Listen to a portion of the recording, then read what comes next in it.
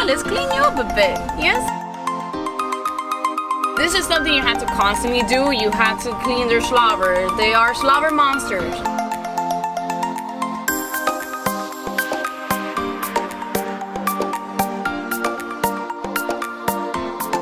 There's only a few times she gets vocal. Once is the first trial, and then when we get to the scene, and she knows she's gonna get to work. She's like, "Get me out, I wanna work." Vlog day, we're out here right now with Officer Mendoza and K9-Claudine. All right, Officer Mendoza, introduce yourself. How long you been in the department? What's your role here? Well, I've been in the department in January will be about roughly 7 years. And right now I'm a canine handler. I'm a bloodhound handler. This is Claudine. Say hello to people. Hi. She's our missing persons dog. Claudia's a bloodhound. She was donated to us by the Jimmy Rice Center back in May 2019. She was 3 months old when I first got her. And now she's 2 years old. She looks for missing persons. She's scent specific. Now you said she's scent specific. Yes. What does that mean, scent specific? She only looks for like one thing, or just like what is that? Scent specific means that she has the ability to distinguish between multiple scents. So while other dogs, they just know a human odor, like how a human smells, she knows how each individual person smells. Even if they're identical twins, right, Mama? Even if they're identical twins, she could differentiate between one another. So unlike the other dogs, she could find a specific person amongst others. Like it could be a group of persons, and she could find that one person that she's looking for. All right, so let's get out of the car and show you guys what she does. So we got Detective Rainer here. He's gonna help us out with a little demonstration for you guys. Wait, Detective Rainer. Detective from where? From missing persons. So being that K9-Claudine is specific for missing persons, it's only natural that they actually work together. Every time they have a missing person call, they reach out to me and they request my assistance. So just to touch base, when they go to the active scene, the person's not there, so they're grabbing a scent article sometimes from the laundry or wherever they would have something on them that they usually were touching, you know, most recently. The only thing that they can have aside from that would be a scent kit. It's for any loved ones that you have that they're prone to go missing or have gone missing in the past. It could be any child with special needs or any elderly that might have a dementia, Alzheimer's, or any person in general that has the potential of going missing. This is very simple. You can make it at home. This is a scent pad. I'll demonstrate how it's done. For the person that's collecting it, most wear gloves. If you have little kids, the parents might want to collect it, as might be easier. Or if you have an adult that's unable to collect it for any specific reason, always wear gloves. Even if it's the same person collecting them, you always want to wear gloves, okay? You open the pad, then you rub different areas after showering with no perfumes or nothing. You rub the areas, your neck, here, anywhere that has your scent, okay? Let's try to avoid these areas because of deodorants. You just rub it. Once you're done rubbing it in, you open here. Make sure it's a dark bag to protect the scent, okay? We're gonna put this in here. Seal it. Put it back in here. Then we're just gonna close it. Here we're gonna write the person's name, date of birth, any contact information, and the day that it was collected. This you could put it inside a Ziploc bag and put it in your freezer, and it will be good to 6 months or a year. So here we have different things. We have gloves that I usually use when it's raining or hot days. This is another extra color of her. This is the leash that we're going to be using for today. This is her harness. It's a police harness. And then here we have in memory of Jimmy Rice, like I mentioned to you. Guys, she was donated to us by the Jimmy Rice Center. It's actually in memory of Jimmy Rice. This is her other leash. It actually has her Instagram handle on it and her name. This one's usually used for events. Every time I take it to any community event, I take it, as people love taking pictures of her and sharing. Here, we're gonna get her toy. I know, it's not a police toy. It's not a police dog toy, but it's her favorite toy. So where's the arms? There's no arm. What is this? It's a little raccoon butt, and it has a squeaky thing. She loves it. They actually had to get a lot of replacement. There's a little box back there that has about 10 of them. She loves this. Here, it's pretty much everything that belongs to Claudine. We have water for her. On longer trails, we take her water, make sure she's always hydrated. And then we have different trauma and first aid kit for the dog. Mine is back there. This is all Claudine's trauma kits. Okay. So guys, when we get to a missing persons call or a scene, there's a couple of steps that we have to make before we actually take Claudine out and start trailing. First, we get there and we need to interview the family, get some information. Then we need to go and collect a scent article, something that smells like a person, to give it to Claudine. After that, we go take Claudine out of the car. We do scent inventory. Then we put a harness on her. Then we give her the scent, give her command to smell and the command to work. And then off we go. Hi, Mama. You ready? Yes. After we collect the scent article and spoke to the family, now we get the dog out. We're gonna do a scent inventory.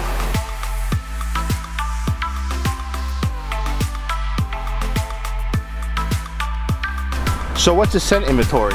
So a scent inventory is basically a whole 360 of the area, and it allows the dog to smell everything in the surrounding areas. And then once you present a scent article, she'll be like, wait, I smell that somewhere. I think it's this way. It just helps her out. Right, Mama? You ready? Yes, you are. So every time I put the harness on, she usually yawns. That means that she's ready to go. Right, Mama? Come on. We grab the scent article. We give her the command to scent. Scent. She smelled it already. You don't need to put it right up their nose. Trust me, they can smell it miles away. I'm gonna put this right here. Work. She's not a bite dog. She's not aggressive. All she wants is cuddle and find people. That's all she needs. She's quick. Her training is a little different. It's more on laying out trails. She does tracking, but her main purpose is training. So with tracking, a lot of the police dogs that do the tracking, they're more step by step, and it's usually on a short period of time with a fresh scent, something that just happened. With trailing, she actually focuses on picking up the odors in different areas wherever the odor is. The odor could be in the bushes or in the tree or on the curb, and not exactly where the person walks. So she's able to pinpoint and kind of like connect the dots till she finds the person. So she trails more like in a little S pattern instead of like straight down step by step. So one of the reasons why the bloodhound is able to smell so good and why they're used for specifically men trailing is because they actually have approximately 300 million scent receptors, which is actually 40 times more than any human. See? Good. Stand. Good. Flat. Good girl. Stand. Good. Speak. Speak. No. Speak. Good. Speak. Speak. Yes, that's good. She carries her toy all the way back to the car. Only time she won't carry is when she's too hot and she needs to breathe. So I'll just carry it for her. But she loves her toy.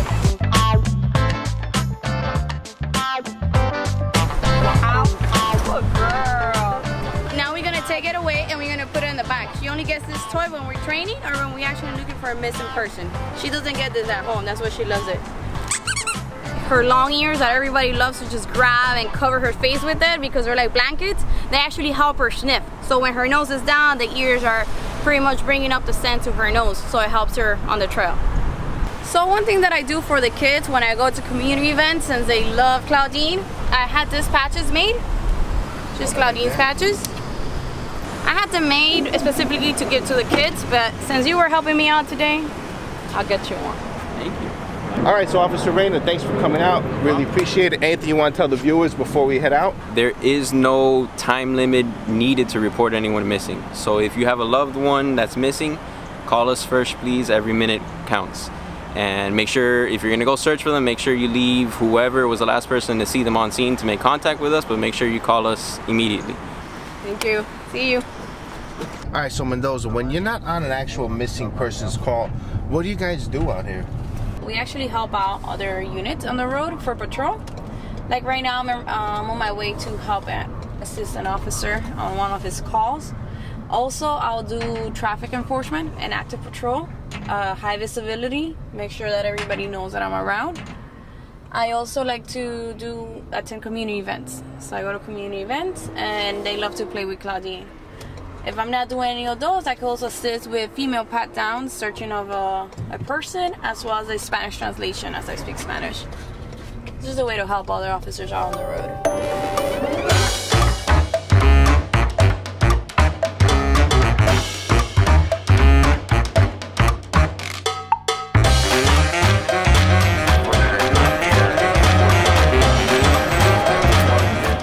He keeps shoplifting to our store. He's been here before. He's been sitting on. You can see him right here grabbing 2 belt sanders. The estimated total is like $189 because it's 2 items.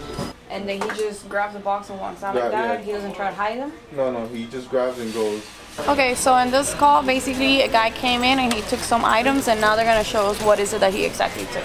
It was like this one? These 2 items.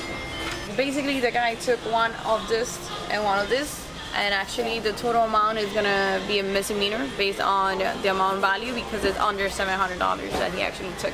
But we're still going to do a report about it. So it's important that we do the reports, that way in case there's repeated events, they could start linking them together and the officer on the street could help us locate and identify the suspect. So the officer right now, he's actually writing the report. She's the backup, so we're going to go back in the car since there's no threat anymore. The offender left the scene. We're going to get back on the streets to see what's going on. Yep, let's go.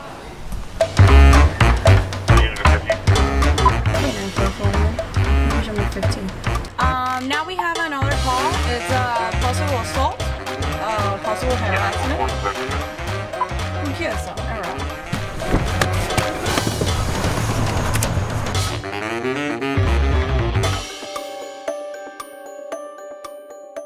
So right now we're just looking for the addresses. Were you the one that called? No, the lady called. Listen, okay. The lady over there called. She put a restraining order on my kids. You know what I told her? Please leave my kids alone. You know what she did this morning? She tried to run them over. Okay, and she's a bully. She bullying everybody. Okay, my son and my daughter-in-law got into it with her Friday. Okay. They went to jail. Okay. Right? Okay. They went to jail. I bond them out.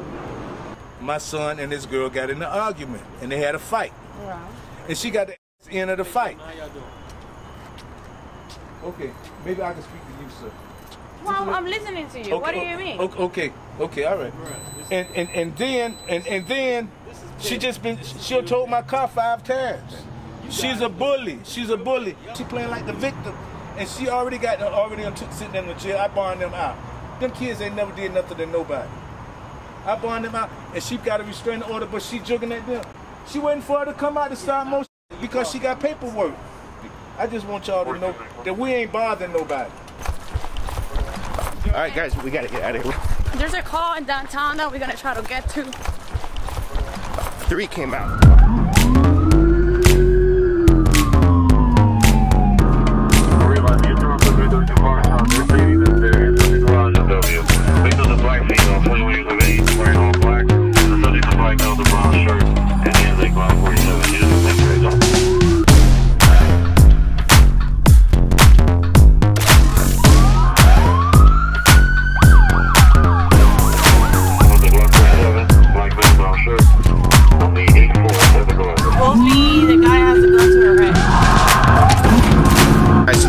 Serious call right now. It came out that the subject has the gun to the victim's head. We're all flying over there.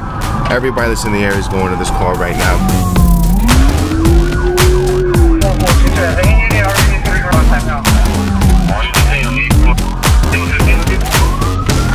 Alright, so we just got here. The dispatcher slowed us down because the primary units that arrived, they got him in custody before we showed up, but they have units on scene right now. We're going to offer any help if needed.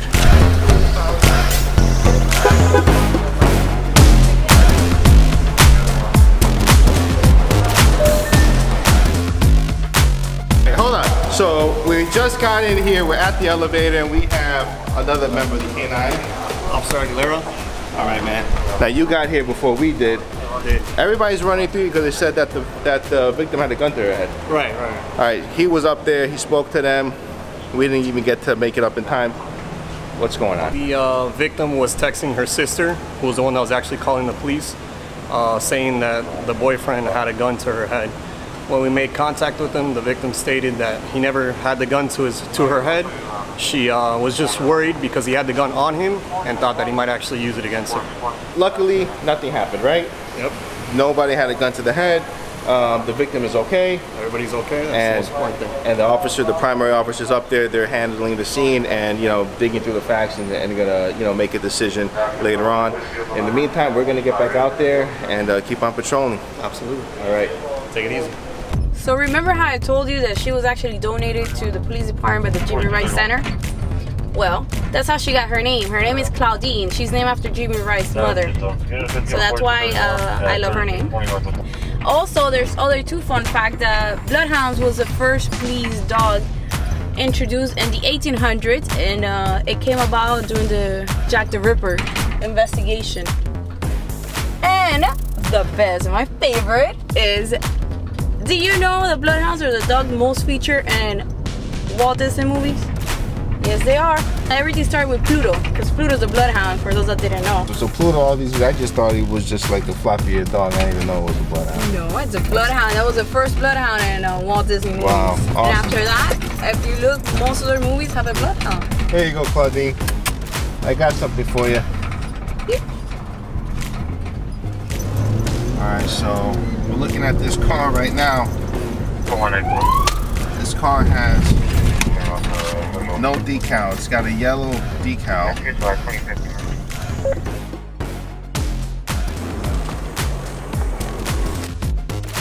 That was on his arrest report.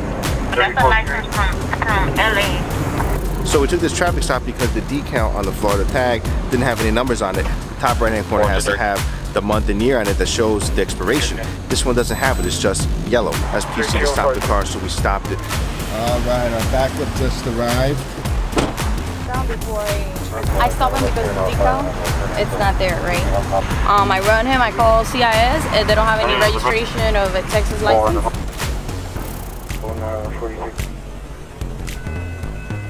Yeah, you could call them up. You could call them up and tell them, hey, send me the decal. I never received it, okay? And once you get your driver's license, call them and put your new driver's license in the system, okay? So that traffic stop had a lot of little different moving parts going on.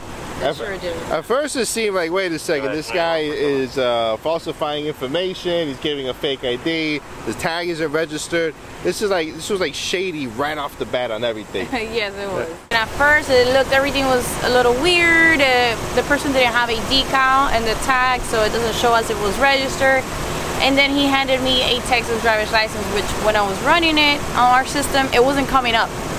So I started calling other databases that we have and other resources to try to get to the bottom of it. When my 15 Officer Cruz came here, he was like, hey, let's try this out. So we got his social and then we ran him in the system through the social. And that's when we were able to show that the Texas license is actually valid. So that was actually good for my partner. Thank you. I appreciate your assistance. There you go. That's why, guys, it's important. Hey, get someone else in it. Yeah. 2 heads are definitely better than 1. So ultimately, what happened?